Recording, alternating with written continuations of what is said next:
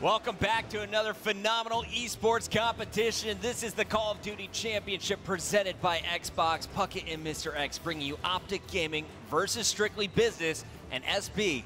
They didn't go down without a fight in SND or that uplink game, but OpTic's got to be proud of the way they closed that out. OpTic, they got to feel pretty comfortable. They're in control of this series. Thought they probably should have taken the SND as well. Kind of gave some rounds away to SB, but just to give you a quick update on what's going to happen, the winner of this match will play FaZe Red. So FaZe Red takes out Envy in 3-0 fashion.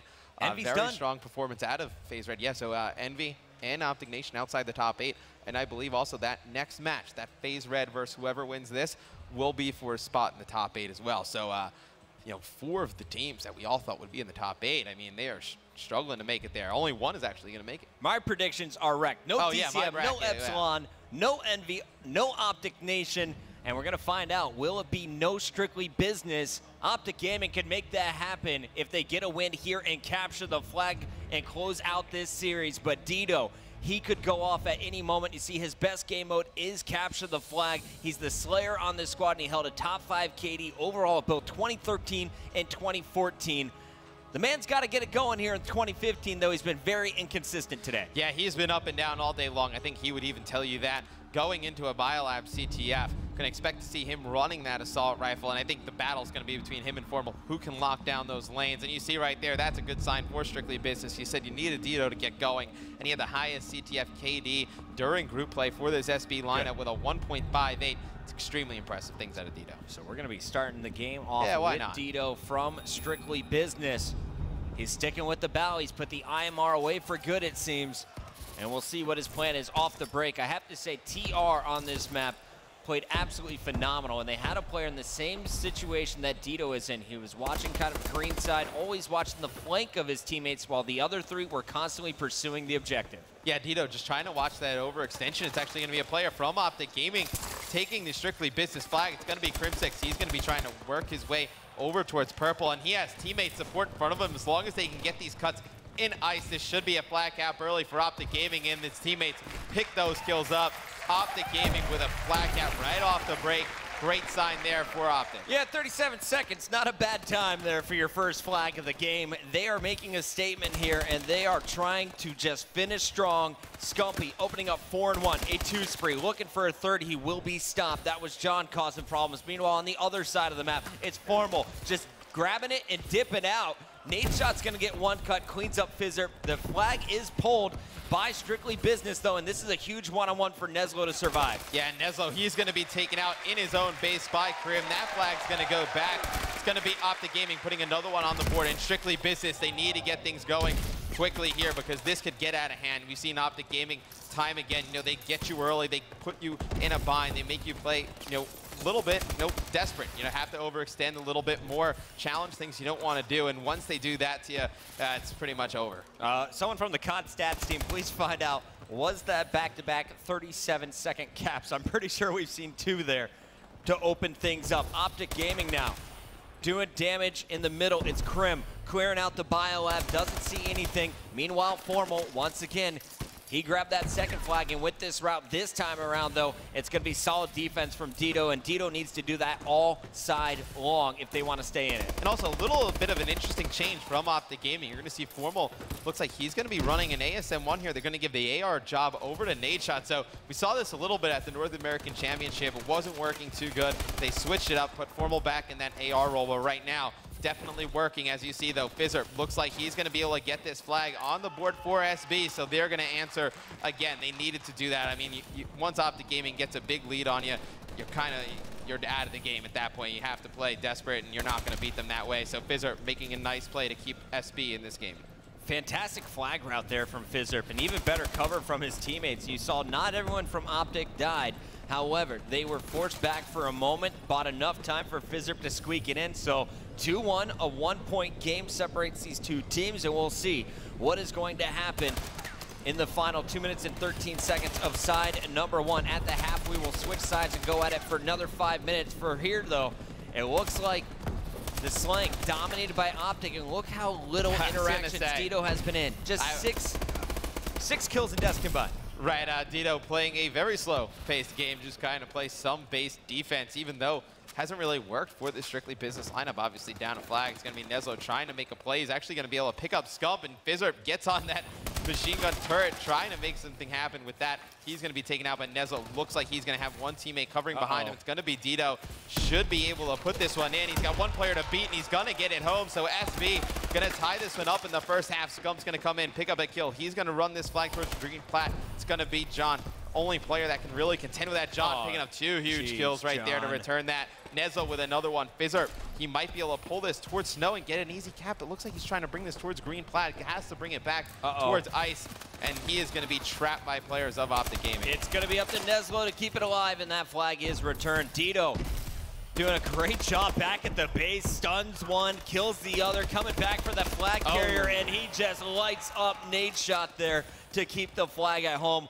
Dito has been the difference maker. We called him out before this game started, really performing well. And you got to give props to Nezlo and Fizzerp, really keeping that pressure on the objective. John always in the middle, getting the cuts. And you got to think maybe OpTic Gaming considers making that formal back to the AR switch for Nate. I think Nate is really good on CTF when he can sneak around, get flanked. We always see he makes a big play on the flag, picking up 1 or 2 kills, able to get in, sneak around, pull a flag out for the team. I think that would suit it better for OpTic Gaming than Formal running that submachine gun. You want Formal to really force those engagements to be able to take out tons of players. And it looks like John will fall in the biolab. Going back over to OpTic for the final 20 seconds. We got Scump and Scumpy looking for maybe one last pull instead. OpTic just wants to prevent their flag from being taken. You can see a member hanging out inside the base, and Scump is looking for kills. The flag's pulled with 5 seconds left, and that's just to pad the stats because there's no way they're getting it home before halftime. All tied up, man, after a great start from OpTic Gaming in the first minute, 14 seconds basically. We saw some dominant play coming in from SB's Nezlo, John, Fizz, and Dito. I mean, you got to be pretty happy if you're an SB fan. Did not look good for you at the start of that game. You're able to make it come back, tie it up, going into the second half on Biolab. But really, for OpTic Gaming, Formal and Nadeshot really got to get up there with Scump and Crim. Scump and Crim leading the way by a large margin for this OpTic Gaming team right now. The Crimbot, you said he's still the best in the game. I'm not going to disagree with that. Let's see what he's up to coming off the break. Double nades going in. Nezlo's going to pick up first blood as he takes out Scump. Nadeshot and Formal, though, answering right back, and Crim is going to spot an opponent. I like this positioning here, though, from Fizzerp. Just going to bait some players in, gets one. Now looping behind a second. That's going to stop the push. 3 down for OpTic, all set up by Fizzerp. SB doing a great job stopping the offensive pushes of OpTic Gaming. It seems at times, OpTic able to get 2 or 3 players dead for SB, and 1 player for SB able to go pretty big on the defensive end, pick up 2 or 3 kills, let the teammates spawn up, and they're able to get back on the offensive. It's going to be interesting to see, though, if they move Dito out of this base a little bit more here in the second half. It looks like he's going to be in mid-bio lab, just watching that purple cross, trying to pick up some players, using those stuns to check, seeing where players are. We saw Farico Impact do that a lot on CTF. Back in Black Ops 2 with EMPs, it's going to be Dito using stuns here to do that for Strictly Business. Great reaction time from Formal, keeps him alive, but the OpTic flag has been pulled. It's in the hands of John. Formal and crew have now swarmed into the SB base, and he will be your flag runner. Look for the return coming in from Scump. He's going to be the first to challenge. Gets one. 2 more defenders, though, before he can get that return. And here comes the flag fight. Nice kill from John to stay alive. Yeah, John doing a nice job defending himself. Dito picking up some kills for SB, and John is actually going to challenge this flag carrier. It's going to be Nezlo coming in to save him. Formal's got to get out of there, and Formal's going to get taken down, but so is John. Both flags back at home. That was a very dangerous situation for OG, and you see Scump making a big play there with a melee right to Nezlo's face, pulling the flag out towards Snow. He's got teammates support, but there's 1 player in purple, could potentially make a huge play. It's going to be Crim able to take John out. This should be a flag cap for OpTic Gaming. Put them up by 1 here. 3 minutes to go. OpTic looking to close this series out.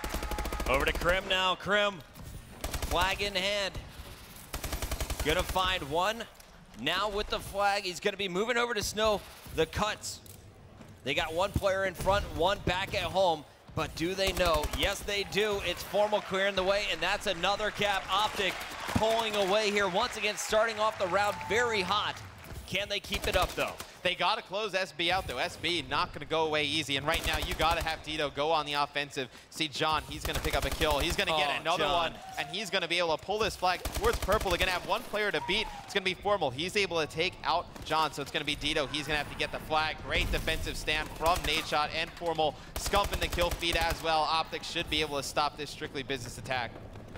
Man, even if SB gets knocked out here, I think John is definitely an MVP nominee. But if you're not winning money, how valuable is it? We're going to see Fizzerp trying to get in. Can't get much. Neslo trying to protect as well. Not going to happen. Dito rotating back, but OpTic's going to happily grab their flag and run it back through snow. No one in position to stop it. But if they can get a return here, they got an opportunity for a counter cap. It all comes down to Ja getting that kill, though, and he's not going to in time. 3 capture lead in favor of OpTic Gaming. Matt, this is looking like it's all wrapped up. Yeah, if SB is going to make a comeback, they have to pretty much get a flag right now, and it's very difficult to see that happening with the way OG playing, really locking down those lanes. And you see Crim and Scump doing a nice job getting to the SB base, really nobody in sight from SB giving a challenge, and this is huge right here. If OpTic Gaming wins this stalemate, they're going to take this one easily. I still think, though, no, minute 15 to go, 3 flags up. It's pretty safe to say OpTic Gaming has this, as you see Crim make a nice shot right there onto John. 27-19 is Scump with 2 captures. Crim 23-15 with 2 caps of his own. How do you counter that? You don't. That's the problem. You're going to need a full team effort, really everybody going off if you're going to counter that. And SB didn't get that this game. It's unfortunate. They've a very good run so far, but it looks like OpTic Gaming is going to take this one. Want to congratulate Strictly Business for getting this far in the tournament, but it looks like their run has come to an end. OpTic just playing it out for the final 40 seconds, 35 seconds and less remaining here as it continues to tick down. Nadeshot is looking to see who he is going to be fighting. He's going to take on everyone and win those battles. Crim and Formal in the kill feed. There was Scump as well. Everyone adding some kills to their feed. And taking a look at the numbers, not a bad score across the board for OpTic Gaming. Nope, everybody from OpTic Gaming chipping in to close out Strictly Business here. Just a phenomenal performance from OpTic on this CTF buyout. 6, 5, 4, 3, 2, 1. It is done. OpTic Gaming moves on to the next round. Yeah, that next round matchup is gonna be massive. Puckett gonna be going up against FaZe Red. Team, a lot of people thought this would be the grand finals of this event, but it's happening a little bit early, and it's gonna decide, I believe, who makes it into the top 8. Tons of storylines with that one. No, Crim versus Aches. Aches versus Crim. Parasite looking for his 2nd ring. Can't wait for that one. It's going to be great to watch. A fantastic matchup. So many great plays in this one. But to recap it all, let's send it over to our friends on the Xbox stage. That was pretty intense. It's still kind of surreal to see OpTic Gaming like fighting for their lives so early in the losers bracket. You are completely right on that. It's like crazy. Yeah, it's nonstop, and they're gonna have to make the grind through the loser bracket, kind of like I did last year. I mean, yeah.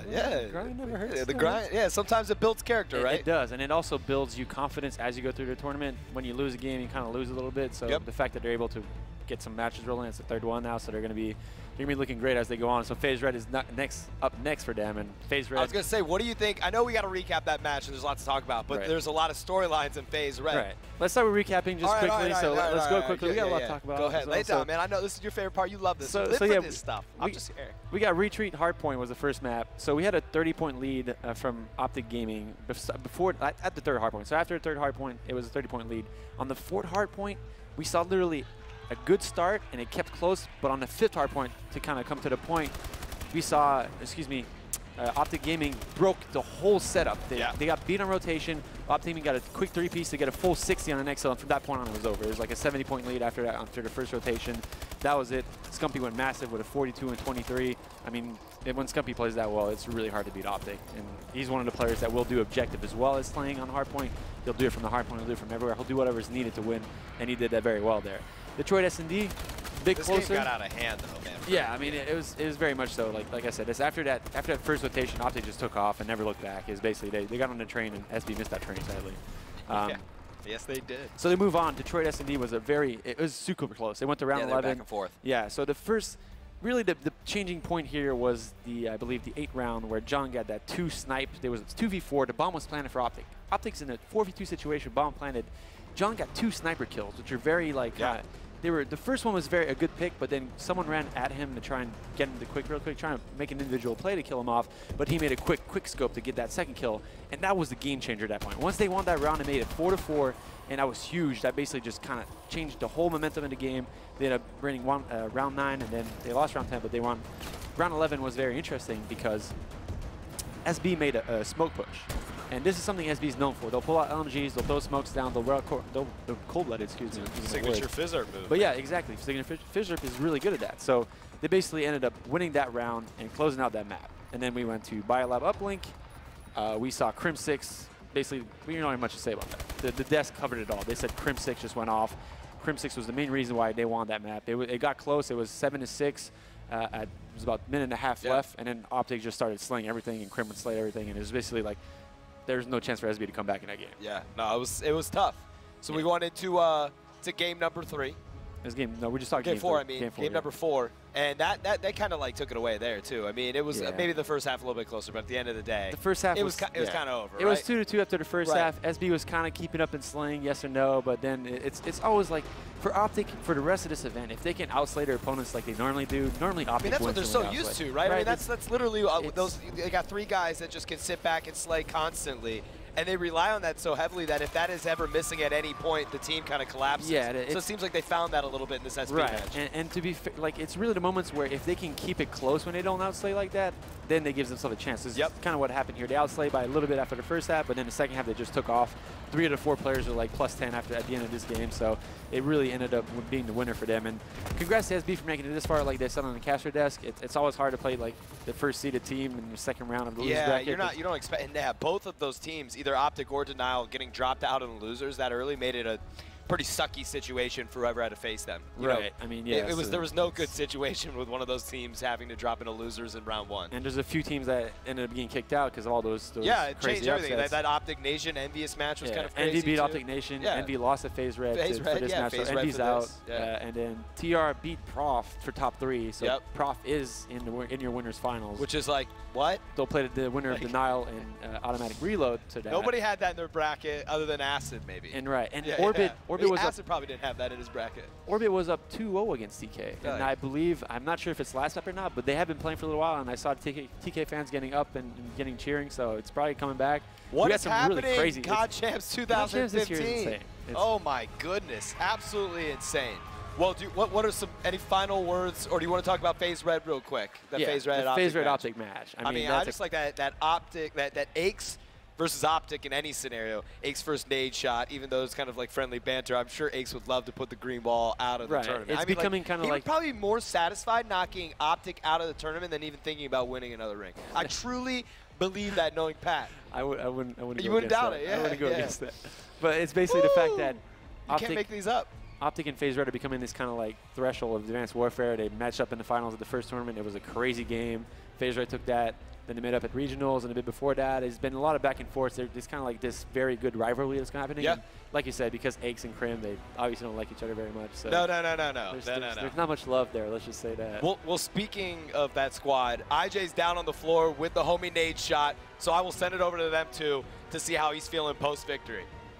All right, I'm down here on the floor with Nade Shot, so congratulations on your win. So how are you feeling? We're feeling pretty good. We just want to keep playing, get these matches rolling. I think we had a really slow start to this tournament. We've had a really tough time kind of finding our groove that we've been able to find at other tournaments. So it's finally kind of all coming together, and it's going to be a really good match next versus FaZe Red. So is there something different that sort of happened in this tournament as opposed to the ones that you guys have previously been playing? Yeah, like I was saying, I mean, personally, I wasn't playing that well towards the start of the day. I think we all had a really slow start, everybody on the team. Like I said, we were just really hard to find that rhythm that you always have. And that's a really big part of Call of Duty, just make sure your timings are down, and that's just something that we were lacking. But that was a really good win versus Strictly Business. It felt really good. It felt like how we've been playing for the past like 3 or 4 months. So we're excited to keep playing the tournament. So do you guys think communication is an issue? I mean, what really do you think it is that's going wrong? It's tough to put your finger on it. Like we feel disorientated. But like I said, that last match felt great. I think we beat him by like 130 in hardpoint, beat him by 3 flags in CTF, and Uplink Biolab is supposed to be kind of one of our weaker maps. and we handled that pretty well. So I think everything's back on track. I think the next match will be really competitive, and we're excited to play it. All right, so any last shout-outs for the green wall out there? Yeah, thank you guys all for coming out. Thank you for everyone watching on stream. Sorry that we lost early, but we're going to try to make it back all the way through losers bracket. All right, well, we're going to set it over to break right now. When we come back, we've got OpTic Gaming and FaZe Red coming up.